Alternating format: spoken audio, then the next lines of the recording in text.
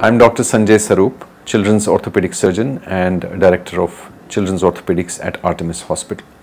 I will say a few words to you today about a spinal deformity that's very common in children that are growing up, and it's called scoliosis. Scoliosis means an abnormal side bending of the spine. Many children have it. In fact, nearly 1 in 1,000 children will have scoliosis that is severe enough to need treatment.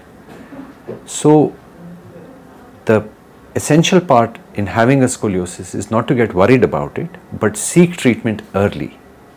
By that I mean, if a scoliosis is picked up very early, the treatment is completed without surgery and with a brace and some exercises. Now, how do we detect scoliosis?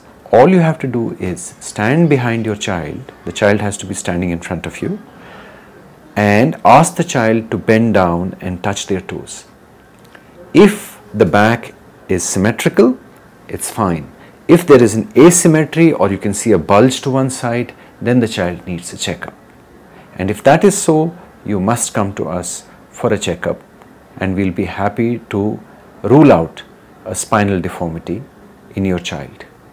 If there is spinal deformity, the initial treatment is always with a brace and exercises. If the curve is small and remains small, that's all that the child will need. Thank you.